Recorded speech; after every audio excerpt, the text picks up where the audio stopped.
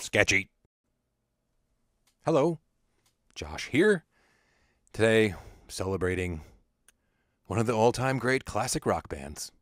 Of course, it's Dr. Teeth and the Electric Mayhem from the Muppets. And there is a show, apparently, coming to Disney Plus soon, featuring the Electric Mayhem. I didn't know that. I had this on my list of things to draw, fan art to draw, and it just happened to come up. Came up in, I think, last month in April, but I think here in May or maybe next month in June, this show is going to premiere. So that was just happenstance. I don't need a new event to spur me into celebration of this great band, this great group of characters from the Muppets. And these are pretty straightforward portraits.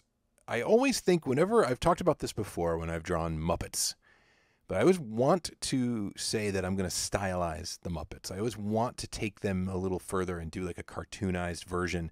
But then the reason I'm doing it is because I love the source material so much. I love the Muppets. I love my memories of the Muppets so much that I want I always end up capturing something more. Oh, I did a little experiment there with the color. Little tie-dye. But I end up wanting it to look like what I remember in my head.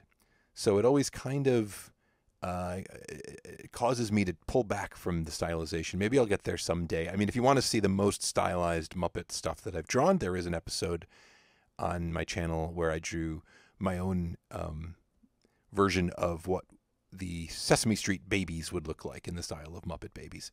And so that I did have to use some creativity and create my own designs. But here I just ended up wanting to see my pals, Dr. Teeth, Janice, Floyd, and Zoot. And yes, of course, Animal is in the band as well. But here's the thing. When I post on social media, 4 pictures make a nice grid on Facebook and Twitter. And so I like to do